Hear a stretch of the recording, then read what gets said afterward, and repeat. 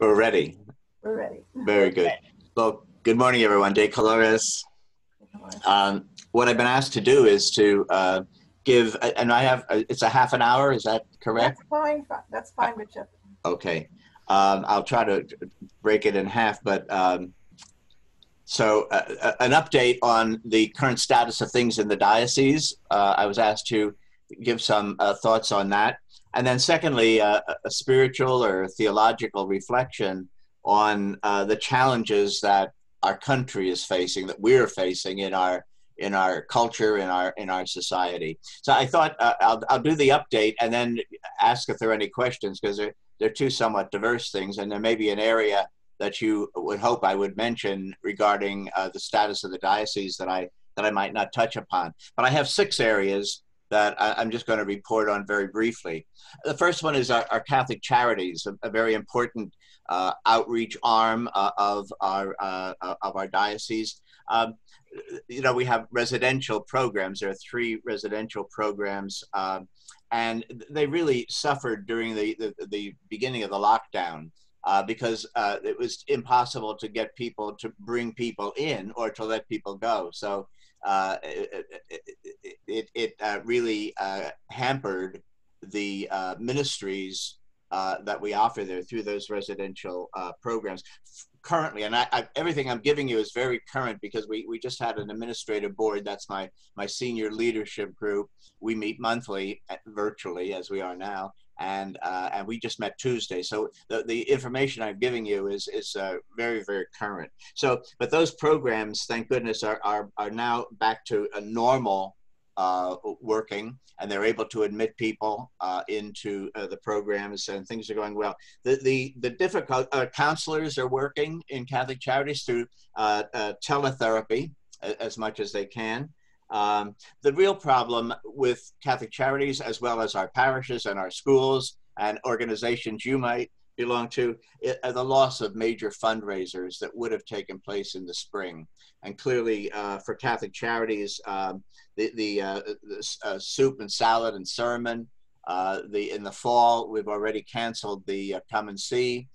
Those are major sources of income, and they won't be happening. So clearly, across the board, the pandemic has caused that loss of income for our diocese, our parishes, and many of our programs. The second area I thought I would talk about is our schools. We had the sad news of closing 3 of our schools, 2 elementary schools and 1 K through 12 in Lebanon. We hope that's the end of that sad news. Our other schools are pretty vibrant. But like an individual, as they say, when you get this virus, if there's some comorbidity, it can push the individual over the edge. And so it is with an institution.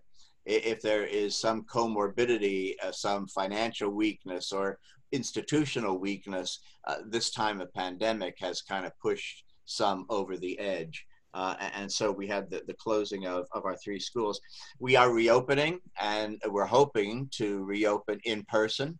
That news has caused an uptick in enrollment in a number of our schools because parents are eager, I think, and many school districts have yet to announce, or they have announced either a hybrid, 2 days in, 3 days at home, or completely at home.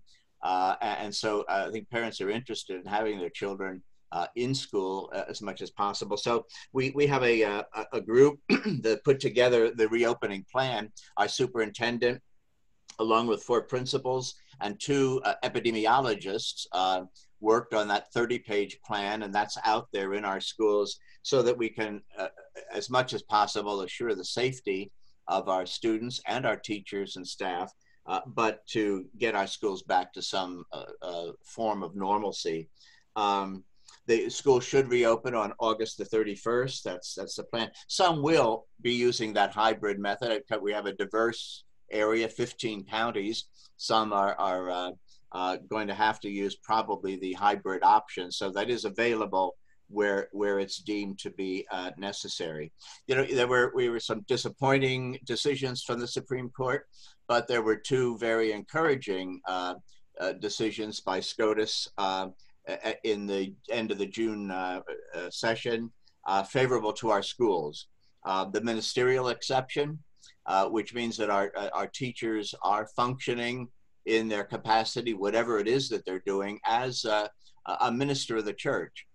And therefore, the lifestyle and life choices that our teachers make are have repercussions. They have significance, and we have had an active litigation against Our Lady of Lourdes and the diocese on that very issue. And this Supreme Court decision was a help in those kind of cases going forward, where there is a breach of conduct on the part of the teacher regarding Catholic morality. And the second one was the school tax credit program.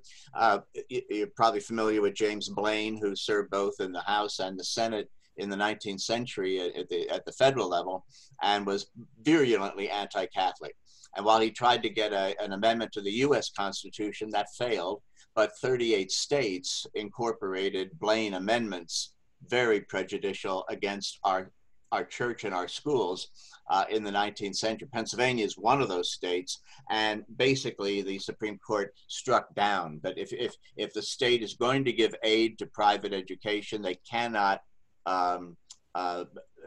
be prejudiced against a religious or a faith-based school system. Those were two good things that happened at the end of the Supreme Court term in June. The finances of the diocese, as I mentioned, they are very challenging. We have the Pentecost collection, which goes very much for the education of our seminarians and our retired priests. That's way down. We have $189,500 so far. Usually we're over 200,000 and significantly over. And our really important collection, the Diocesan Annual Campaign, formerly the Bishop's Lenten Appeal, we're $2.8 million under our hope for goal. Now, do remember that this is now a year-long campaign, and so we have until the end of the calendar year, really until the end of January of 21, to complete the goal. But it's very challenging. We do have $887,000 in open pledges. It's a good thing that people are actively making good on. One great help to our parishes and schools and to Catholic Charities was the Small Business Administration Paycheck Protection Program. We got something $16.9 million to help keep our employees receiving a paycheck during that 8-week period. So we're grateful for that. And I think we followed the norms carefully so that it truly will be not a loan, but grants, and we won't have any obligation for repayment. A fourth topic is the Catholic Witness. As you know, we went digital. The price of that printing and mailing is $600 and some thousand annually. And it just got to the point where we really felt that we wanted to go digitally. We sent out 68,000 copies of the Catholic Witness. We did print, you might have received it, or it's on the way anyway. One issue now, the current issue, is back in print just to take a survey of our readership and see what the thoughts, the feelings of our faithful throughout the diocese are about the digital version. What we can tell, you can know a lot of things about, we don't know whether you throw the print copy away or use it at the bottom of a bird cage. But we can tell in the digital version how many people open it. And 45% of those who receive the digital witness actually open it. And that's a very high, that's typically, I asked if that was a good, that's extremely good. We can also tell which articles are clicked on. So it helps informing future content for the witness by finding out what articles are more popular, what topics do people seem to be gravitating to. So if you receive that survey, I'd certainly appreciate your filling it out. Number 5, the vocations. And we have 3 new seminarians entering formation. We did lose some, so our total number entering this academic year is 24 seminarians. The again, we hope to do that fall program, the Fishers of Men, virtually. That's a big fundraiser to help with the costs of the formation of our seminarians. We have two big events coming up regarding vocations. Patrick McCormick is with us. On the 22nd of this month, I'll be ordaining 4 transitional deacons, one of them belonging to a religious community who serve in our diocese, the Missionaries of the Sacred Hearts, and then 3 transitionals for our diocese. One is a kind of an exceptional case. He has been an Episcopal priest, retired from as a military chaplain, has taken 5 years in preparation through what's called the pastoral provision, and will be ordained a deacon, and sometime probably, we hope in the fall, will be ordained as a priest for the diocese. And then on the 12th of September, we'll be ordaining 35 permanent deacons for service to the diocese. That has sadly has been postponed. It was supposed to happen, I think, back in June, and then with the pandemic, we'll have to limit, of course, the number of people who. It's a very joyful time, but we'll certainly have to limit because of the occupancy. It'll be held at Holy Name, our biggest church, and that will be on the 12th of September. The final thing I'll just talk about is the bankruptcy process. Everything there is going as planned, with one big exception, and that is that the virus has slowed the pace of that legal process. Things that we had hoped would happen in April aren't going to happen until August. And we were pretty sure, at least those who are guiding us, that we would have been on the other side of this process by the end of this calendar year. We had our ducks in a row, as it were. We knew exactly what this process was going to be for us, pretty much. And however, it's just been slowed to a very, very grinding, just a really slow paced process now. So it's no telling how long it's going to take us to get out the other end of the bankruptcy process. But just to mention that. So the one big lesson I think we can take away from the pandemic is what we're doing right now, how helpful technology has been to us to keep up. At first we were canceling everything, but very soon it became apparent that this was so open-ended that we had to begin to hold events, hold programs and meetings virtually on platforms such as this one. So that certainly has been a help to the mission of the diocese. Let me stop there, and if anybody have any questions or comments or another area that you'd like to hear something about that I might have some information on. Hi, Bishop. This is Maria Gallagher. Yes, Maria. I have a comment, and that's just to say that I think this is an unprecedented tsunami of troubles that has hit this diocese and that you have to deal with. And I just want to tell you that I pray for you every day, and I'm so very grateful for your leadership and thankful for you, because I honestly don't know how you do it, Bishop, with all that's going on. Well, thank you, Maria, and I certainly rely on those prayers. And it's always a big pick-me-up when I get a note from someone who's saying that they remember me daily or regularly in their prayers. And I thank you for saying that. But it has been. We started. I was not here that long when we had the subpoena for the grand jury, and then 2 years later, August of 2018, the devastating report of the grand jury. And then the announcement of the bankruptcy, February of this year, and then March, the pandemic. So it's certainly been choppy waters, but with the grace of God and the help of the Holy Spirit, we're kind of moving through and navigating uncharted courses, but a course that for some reason the Lord has put us in. But thank you for saying that. Anyone else? Any other area that you're curious about that I didn't mention? Bishop, do you see the Diocesan Center opening up to the public at all soon? Well, at the present, it's not very limited, and again, it's that issue of disinfecting the areas when people. So our staff itself is for a while there, we probably only had about 10 of us coming in daily. And now we're opened up to each department has a certain portion, part of a day or a full day, and then X number of staff that can be in there. And once again, it's all governed by the need to keep the cleaning and disinfecting the various office spaces. So at this point, we haven't talked about completely opening up for everyone. Okay, thank you.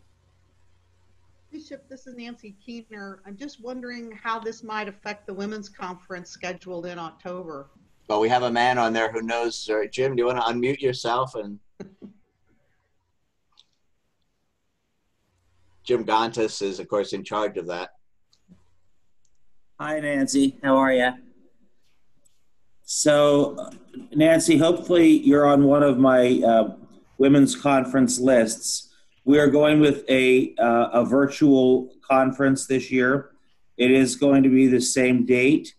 Emily Stimson, who would have been our keynote speaker anyway, is going to be our keynote speaker. Emily's a well-known, you probably know, well-known Catholic blogger, as well as speaker and author. Actually, she just co-wrote a book on something that is a topic that's actually near and dear to my heart. I just happen to have it here. Hope to Die is the name of the book that she co-wrote with Scott Hahn.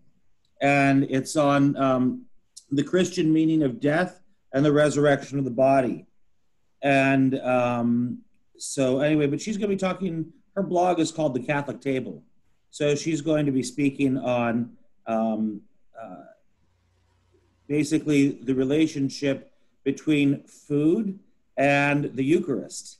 And then we will have some other speakers as well. We're changing, obviously, some things up in terms of the format this year. Bishop Gaynor will also be joining us, and he'll be providing a talk, and there will be some other talks as well. I don't know if any of you were on, Steubenville usually has a whole bunch of, Franciscan U, a whole bunch of adult conferences, but they combined them all into one this year. Eva and I joined in. We've been doing a lot of work researching different ways, as well as members of the committee, to go about this. And they had a 3-hour conference on called A Night of Hope. And they ended up having 46,000 people, 44,000, I think. Don't want to exaggerate. 44,000 people joined virtually. We don't have that sort of, I don't think we have that sort of reach just in terms of being so well known, but it's, we have another meeting this coming week as far as really, because our scope can certainly go much beyond the diocese, although it's still primarily for the women of the diocese. So that's what I can tell you right now. And the online registration form is being worked on, and including an opportunity for sponsors. One other thing, normally it's about $40. This year, what we're looking at is a $10 charge. So it'll be a different sort of conference, but also at a very reduced rate. But hopefully not any reduced quality. But if you want to give $40, we'll take that too. So. That's right. That's right. No amount too small and no amount too big. Good. This is Roseanne Marini. You probably know that every October too, our priests go to Hunt Valley for a theology workshop, an annual opportunity to be together and to our own lifelong continuing education. That too has been canceled.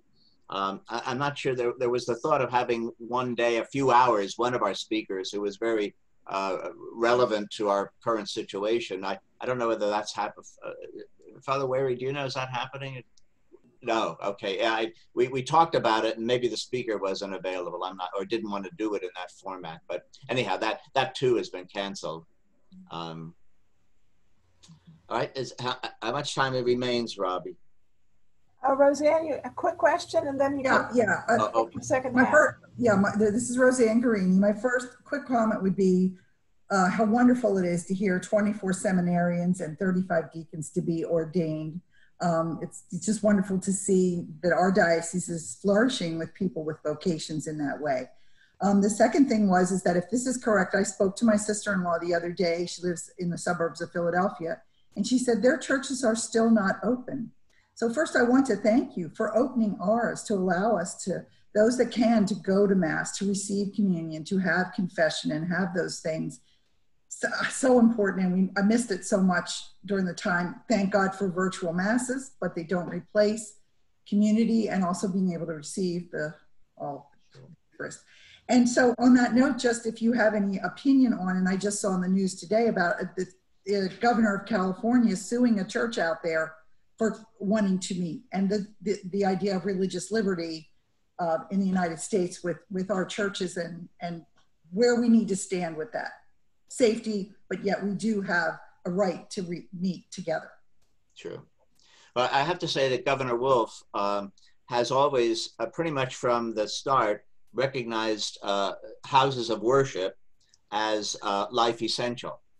So we're not in that tight spot that like California is. So I was always grateful for that. The Catholic bishop, we of course met a number of times, especially at the beginning of the pandemic with the lockdown. And we decided that we would govern ourselves by the norms for businesses. So that's why we did close our churches. And we've had now, I think we're up to 8 parishes where people who have come to church are now COVID positive. And we got to get that word out to people, that,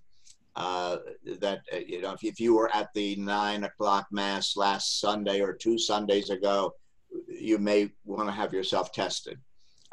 So those are the kind of things. And we can be sure this will happen when schools open as well. It's just a natural expectation. But people are very, typically we're somewhere between 40 and 50%, I think, attendance. So we've left that, the dispensation from the obligation of attending Mass in place probably through the calendar year, I suspect, because there are people who are still anxious, and I don't blame them really if they're at risk, especially for not coming to church in person yet. So you're right, the virtual, the live streamed Mass or the recorded Mass is no replacement.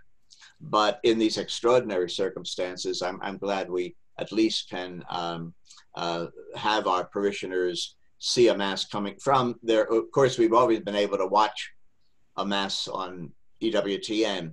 But I think it's a great difference if you've gone to a parish for X number of years to see the inside of your church, to see your pastor and people you might know celebrating the Eucharist, even if you can't be there in person. So I'm glad that our parishes are continuing to live stream.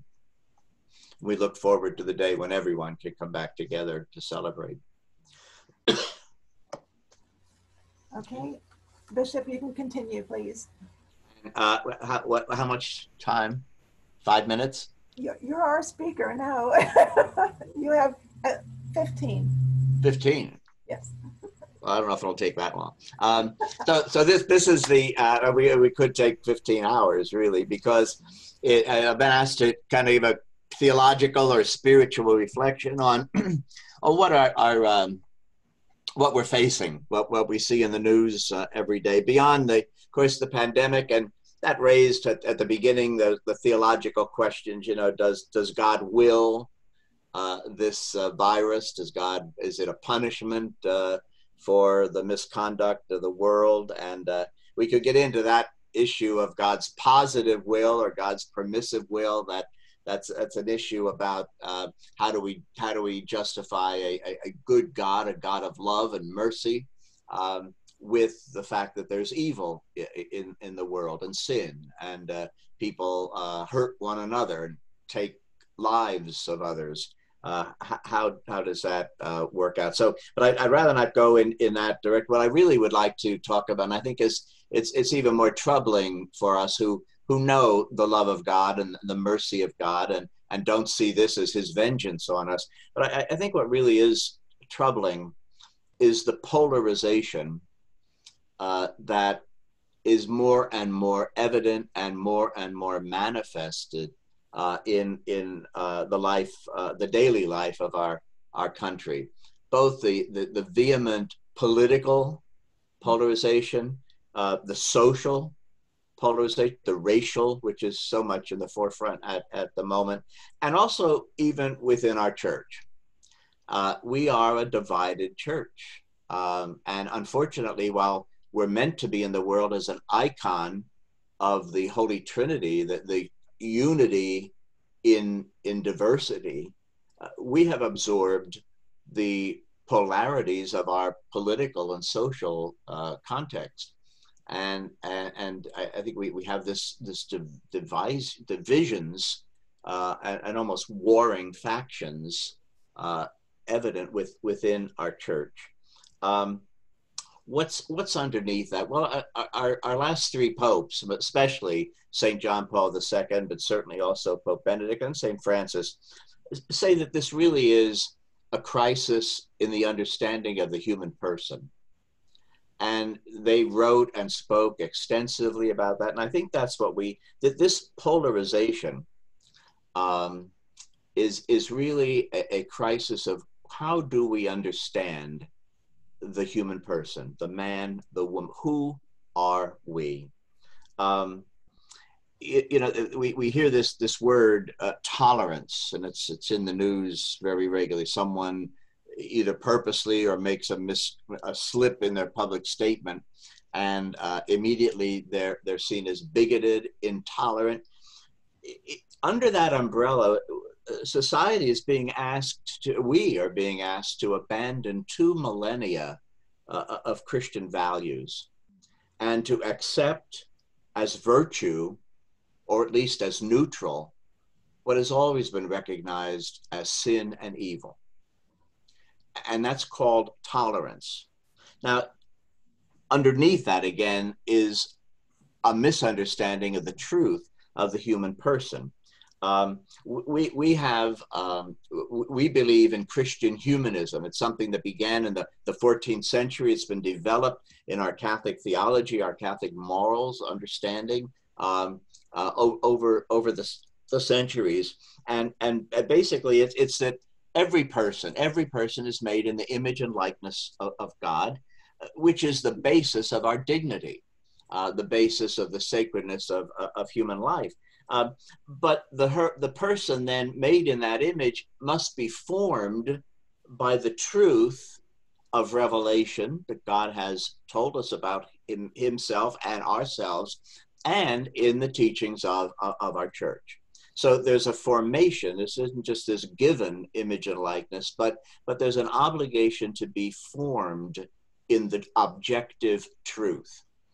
And there's where I see the real crisis in our society. It was given an amazingly shocking expression in a decision in 1992 by our Supreme Court, and it's been echoed in other decisions from our Supreme Court, written by Justice Anthony Kennedy, who retired in 2018. But nevertheless, he was the principal author of that decision for our governor at the time, Governor Casey, versus Planned Parenthood. And in that decision, Justice Anthony Kennedy wrote this, and listen carefully to this. At the heart of liberty, so what is freedom, human freedom? At the heart of liberty is the right to define one's own concept of existence, of meaning, of the universe, of the mystery of human life. At the heart of human freedom is my right to define that. Now that places what I'm going to call willfulness at the very core of life. I might have been assigned maleness when I was born, but that objective designation doesn't have to bind me if I will to be something else. I'm not bound by any objective norm or standard. You may own that building, but I don't have an obligation to respect your ownership. If I want, I'll burn it down. I'll break into it. You may own the inventory in that store, but I can do what I want because I'm not bound by any norm. I am the determinator of the meaning of existence, the meaning of human life, the meaning of the universe, according to Kennedy. And we've seen that. Now, could people explain that? No, but we've absorbed it. We've consumed that Kool-Aid. And so for so many in our society, this whole issue of sexual orientation and gender identity, SOGI, is there is no objective standard. It's my willful decision what I want. And it's so contrary to everything that we really stand for. You know, despite all of this talk of tolerance, the Wall Street Journal reported recently that during July, over a dozen Catholic churches were attacked either by arson or vandalism in the United States. A dozen of our churches. Now we heard all the stuff about the toppling of statues, the Blessed Mother statue. You know, a U.S. Congresswoman said that Saint Damien of Molokai the statue should be removed from the U.S. Capitol because he represents patriarchy and white supremacist culture. Father Damien of Molokai.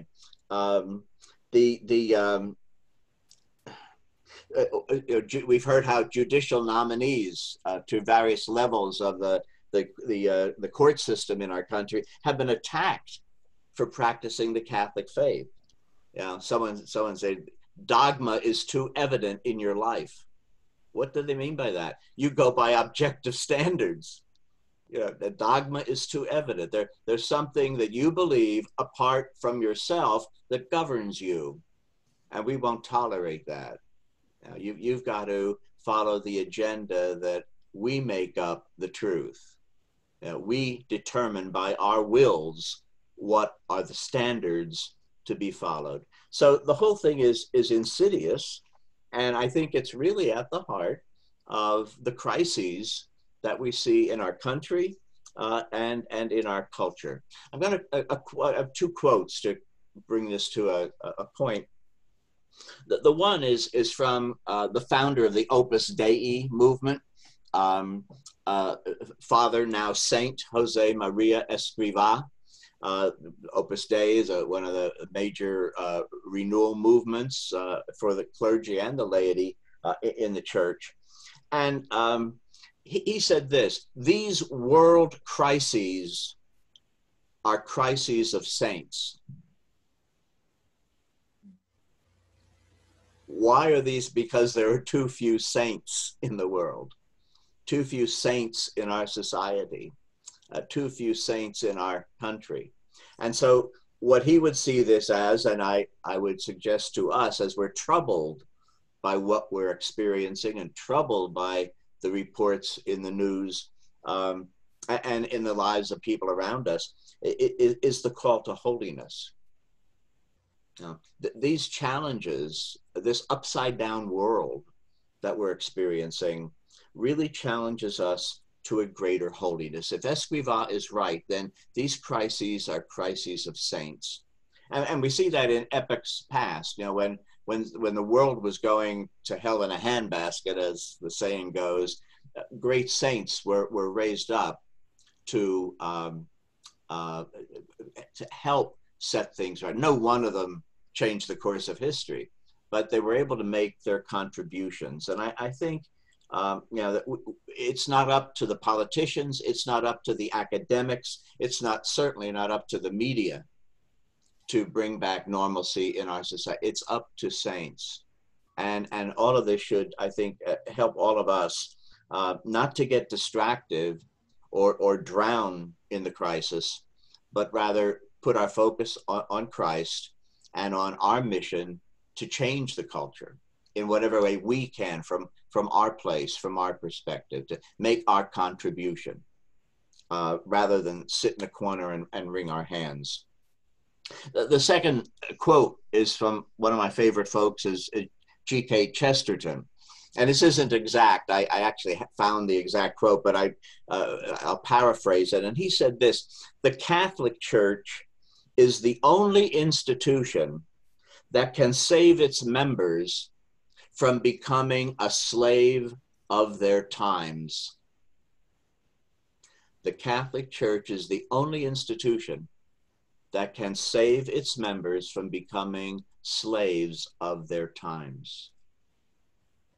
In other words, the church gives us a transcendent reality, a truth that goes beyond current events.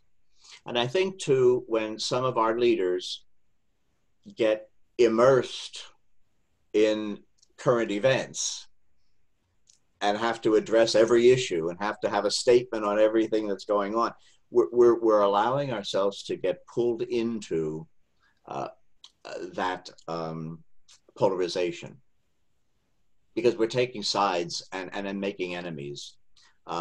We're asked to not to ignore it, not to be uninvolved, but to also understand that we are guided by transcendent principles, and not to get anchored or weighed down in the polarizing events of the day.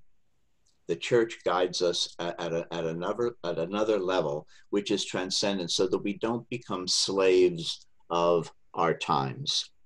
So what we're asked to do is to live our faith, to live our lives awake to the fullness of objective truth, not some norm that I've concocted, but to learn and to observe the truth revealed by Christ about the human person, about our need for salvation, and about the community of faith, which is the church that guides us through history.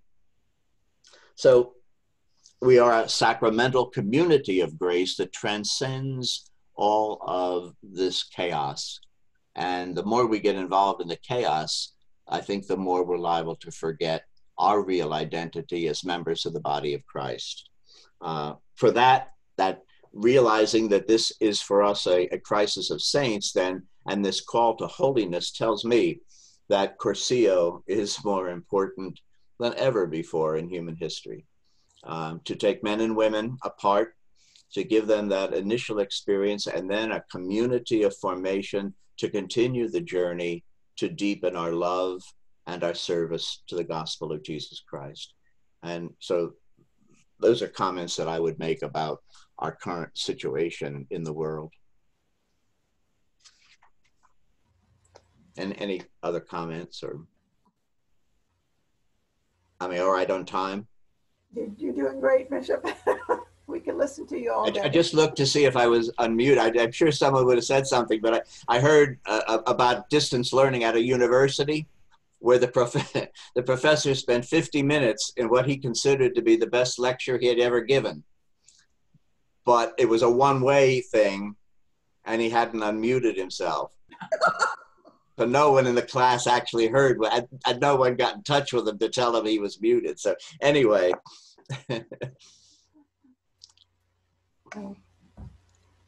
Thank you, Bishop, for that terrific summary of the state of affairs. And I really appreciate your encouraging words for all of us, not to despair, and really how to keep looking forward. And hopefully our leaders will conduct themselves in a better manner as we pray for them.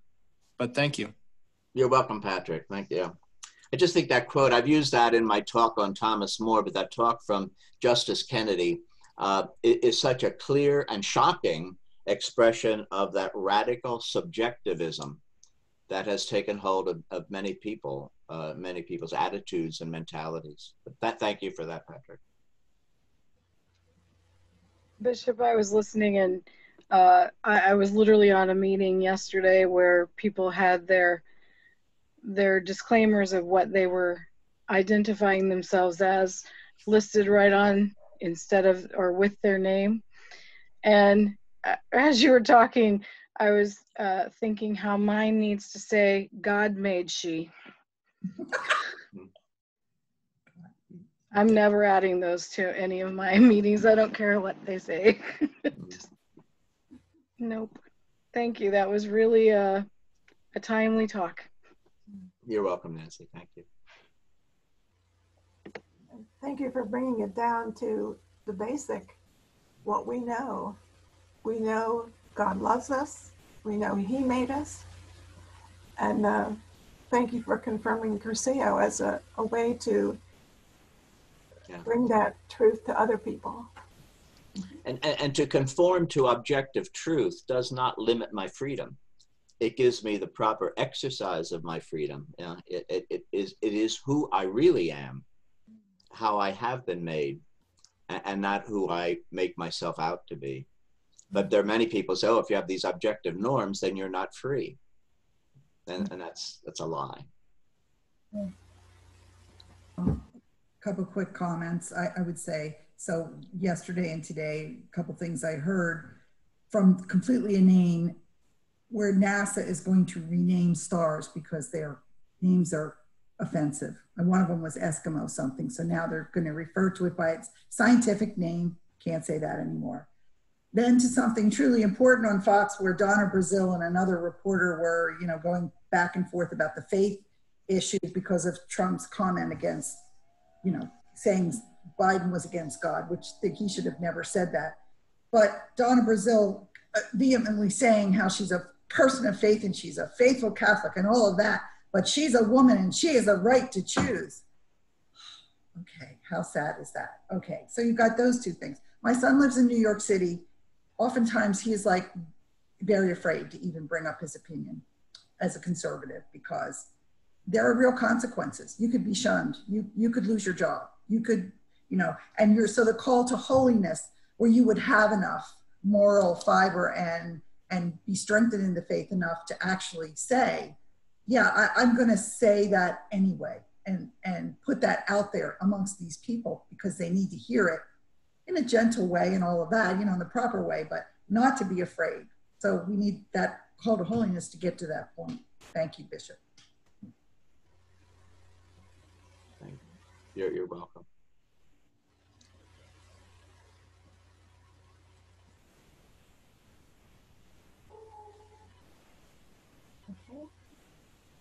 All righty.